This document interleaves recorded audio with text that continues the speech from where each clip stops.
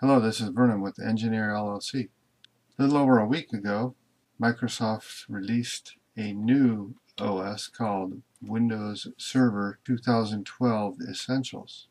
I have it here loaded up on a VirtualBox VM to test out.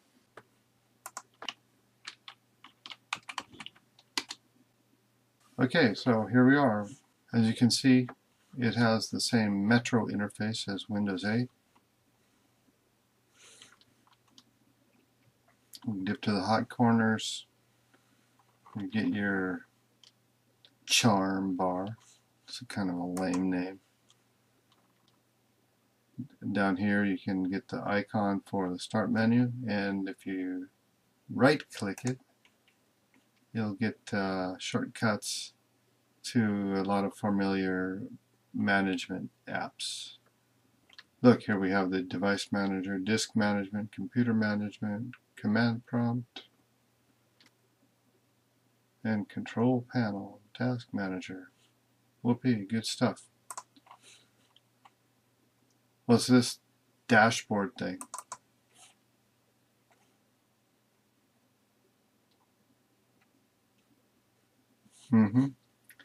Yeah, that's the new version of what was once called the server manager.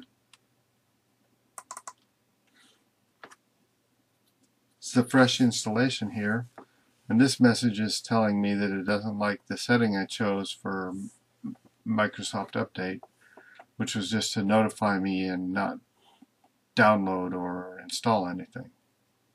Now this message is telling us that we have some system folders that should be on a different drive besides the system drive for best practices.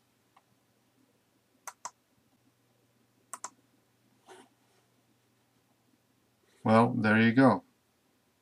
How do you log this thing out? You find the current username and bring down the menu from that and sign out. So that's it.